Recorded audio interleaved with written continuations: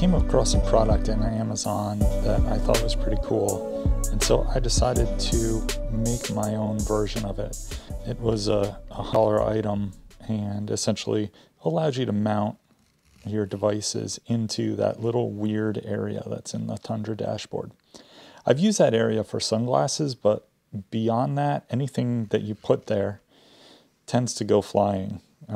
Even sunglasses do. So anyway, it all started with essentially creating the shape out of a piece of plywood that would fit in that area.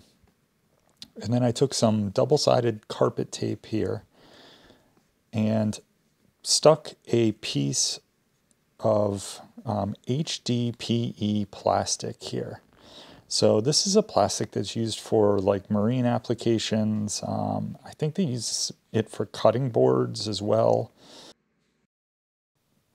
Anyway, it's a real nice material to work with. It routes nicely. So here I'm using the template that I made out of 1/2-inch plywood in order to transfer that shape into the HDPE plastic. Like I was saying, it works really nicely, so you can drill holes in it. You can cut it with the table saw, with the jigsaw, whatever. Like you see here, I'm routing a beveled edge on it to kind of match the bevel that the truck already has. And then I just cleaned it up with a little razor blade. So yeah, this piece is going to insert in that dash area, and then this will bolt down to the dashboard itself, and then all my accessories will be screwed onto this plate. So it's removable just by removing 3 screws. So up next, I took it over to the drill press and I drilled a couple holes. I left the 1/2-inch plate here, or the 1/2-inch template on there, so that if I had to do a second version, I would have a template of where I put these holes. The one thing to note is in the back, I should have just done one single one in the center. When I looked at where the supports were under the dashboard in the Tundra, where I initially drilled these holes wasn't going to work out. But the 2 in the front were perfect. So once I did this, it was time to start laying out where I wanted the pieces. So this is going to support my GPS unit, a GoPro, and then also the rear view camera for my RV. The added benefit, though, is because I'm using standard 1-inch RAM ball mount, I can switch this out to pretty much anything that I want. So any kind of other device, a little for a telephone, for a cellular phone, or for a walkie-talkie, that kind of thing, all very quickly to switch out. So I pulled the template off here, and it shall pop. There we go. As you can see, that carpet tape really works well for holding stuff together. I'll often use that when I'm doing some rough design work. So the next thing that I realized was that the Furrion, the RV, goes off a non-standard ball mount size. It is 16 millimeters, and the standard smaller size appears to be 17 millimeters. So I bought one of these 1-inch to 17 millimeter adapters and chucked that up in my lathe, and then just had to take a millimeter off of it. You would be surprised, though, how long it takes to get a millimeter off. So there's the old suction cup mount. So I won't make you sit through all of the sanding that went on here, but I started out with some 60 grit, and then once it was to the right size, I went through the higher grits from 800 up to 1500. That made a pretty nice little finish there, and I was able to snap it into that Furrion screen. This is the rear view camera for the RV. It's wireless and really helpful. Once I had that in place, to start actually setting out where the different pieces are going to go on the plate. So that Garmin adapter there is my GPS device. It's stick to the, and then this rear view camera. So I decided to go with the two of these on the outside, with a ball for each of those, and then one more ball in the center that will be able to hold the GoPro. So the GoPro can be behind these devices and point out the front window, or get swiveled around and shoot over them to record video of me and my wife as we're driving. So once I plotted out where these should go, I just made some marks, holes for the mounting balls.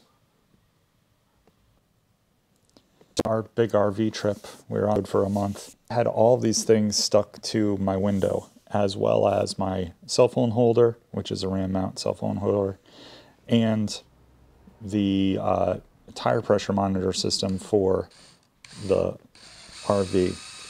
So as you can imagine, my dashboard was just covered in suction cups, and they were all in the way.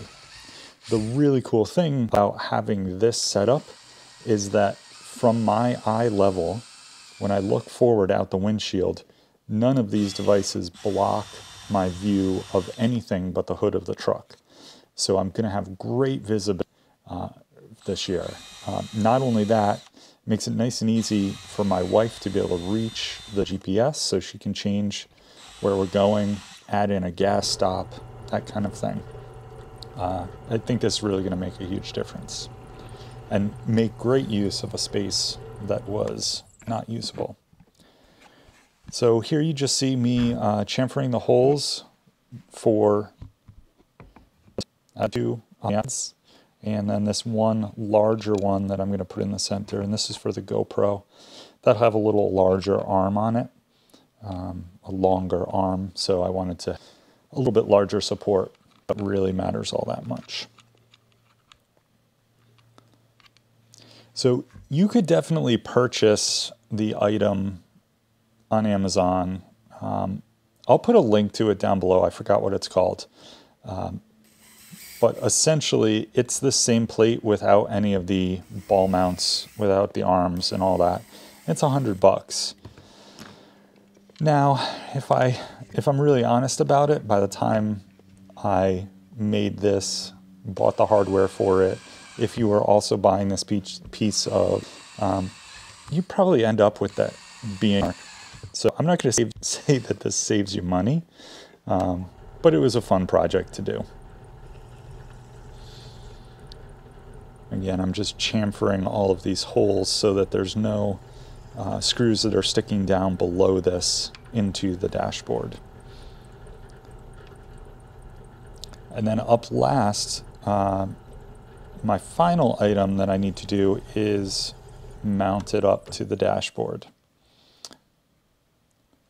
So I drilled the template, well, with the dash piece through into the dash underside.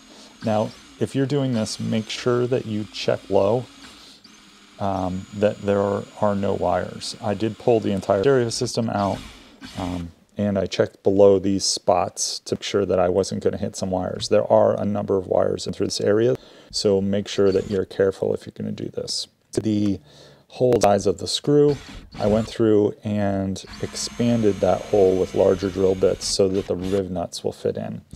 I'm using 3 riv nuts that are 5 millimeters. So once I got the first one drilled out, I installed that first riv nut. That way I could mount the plate in place and use the screw to hold this in place while I drilled the other 2 holes. The first time I tried to use a washer on the bottom, but the riv nut didn't grab it. I was a little concerned that the riv nut was going to try and expand the plastic and somehow crack it, but in all 3 of them that wasn't a problem, so I don't think that was a concern. The plastic didn't seem very brittle. I was worried that, you know, it's a 10-year-old truck, and obviously the dashboard's in the sun all the time, so I was a little concerned, but I guess for no reason. So once you get the riv nut mounted in there, you unscrew the tool, and then we put the plate on there. The thing that I liked about this is it makes it really easy for me to install or uninstall this plate, and because it's just the riv nuts that are there when I take it out, it's easy to just toss the factory rubber pad that came with it on top of this, and you would never know that this existed. So this is a modification that you could kind of quickly undo. Obviously you still have the holes there, but it would be something that wasn't visible. So you saw me there checking underneath to make sure that there were no wires in the way before I went ahead and drilled these next two holes. If you do enjoy this kind of stuff, please subscribe and like the video. That really does help the channel. It allows me to keep on making stuff like this, because if I know people are enjoying it, it just makes me that much more excited to share these kinds of projects with you. One of the next videos that I have ready to go just about is on the upgraded stereo that you probably saw in the opening of this video. So that's a Decita Android unit, and it's a real game changer, but there's some important things to know about when you're installing it. So some of the settings that you have to tweak and whatnot, I'll be definitely sharing those in the video. But it's a really reasonable head unit as far as cost goes. It's about $500, and really brings this truck into the 22nd century. So same process as before. After I drilled the initial